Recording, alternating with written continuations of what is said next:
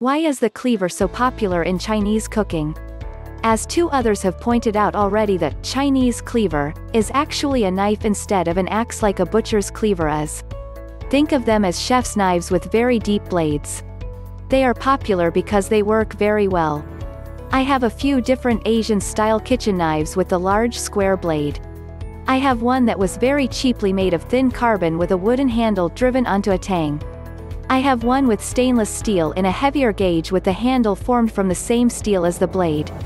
I have a Japanese one made of very high-quality stainless with a handle made from some kind of tough plastic much like the handles on professional knives by Wusthof, and I also have a regular butcher's cleaver that is only used for breaking bones.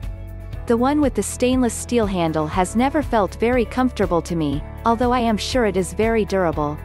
The thin cheap carbon steel feels thin and cheap, it is easy to sharpen but it rusts far too easily, and the handle is a bit loose. My favorite one of these is the one made in Japan. The blade is about 10 inches long and takes a razor-sharp edge and holds it. I use it for slicing everything from fruit or meat to large hard vegetables. The extra depth of blade lets me cut through large veggies like cabbages and melons by pushing down on the back of the blade. The depth of the blade also makes mincing and chopping easier. The blade being wide and flat makes crushing easier too because there is less worry about the sharp edge getting to your hand. The width of the blade also makes it good for scooping stuff off the cutting board. It is an excellent general-purpose chef's knife. There are a couple of small problems with Chinese-style knives in the hands of people not used to them. Most people do not know how to store them well. The wide blades do not fit nicely in knife blocks or in most knife rolls. Some people see the shape and decide to whack away at things like they would with an actual cleaver. This is very bad because these knives have fine edges that are damaged if you do that to them. It is also dangerous because the wide blade is not balanced to be used like that and might glance off of what you are trying to hack and bite you instead.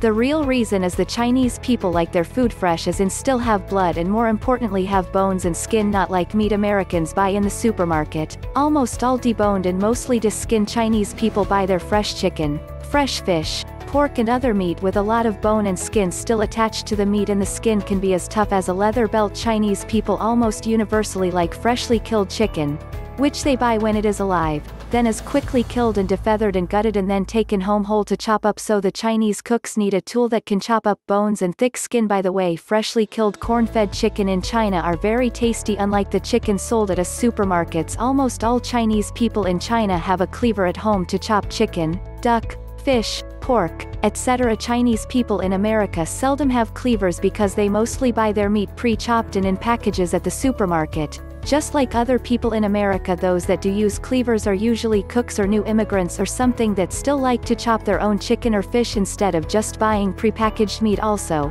people in China sometimes finely mince their own meat with their light cleavers, as they do not trust the supermarket mincing machine to be kept clean nor the butcher to not add non-fresh meat and scraps into the mix. Because most Chinese food is finely chopped. Very few meat dishes in China are truly sliced. Chinese food tends to keep the bone in dishes, so you need a beefy cleaver to avoid breaking the knife. I had the experience of giving my mother-in-law an expensive Japanese knife made of Damascus steel. It had a very sharp edge and high hardness. Not like Chinese knives, which tend to be dull and relatively ductile due to all the chopping. I tried to teach her the proper knife technique. I tried to explain this as not a meat cleaver. A month later the knife shattered. It was an expensive knife. Now, here are some pictures of Chinese food. Notice how everything is almost universally chopped and minced in Chinese cuisine. There are a few exceptions, however, such as Beijing duck.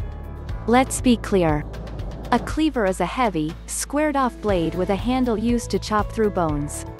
It bears closer relation to a hatchet than to a knife. There are 3 squared-off knives that Chinese cooks will use. There is the lightweight slicer, the Kaidao, which will have a slightly curved edge, which is good for slicing vegetables, mincing herbs, and thinly slicing meat.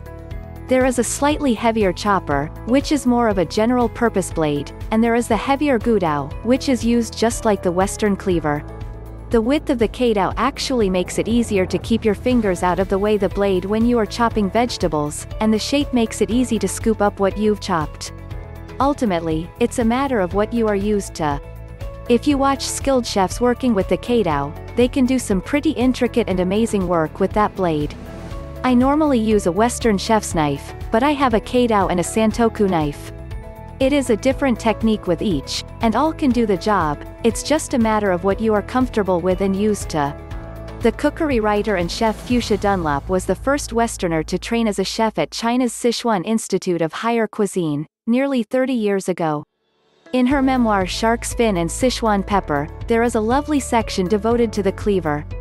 She talks about the precision and the variety of cuts you can achieve with it. In Chinese cookery, there is no such thing as simply chopping a vegetable, but also explains that the blunt spine is used for pounding meat to a puree, the nub of the handle stands in for a pestle, and the flat of the blade is used for smashing.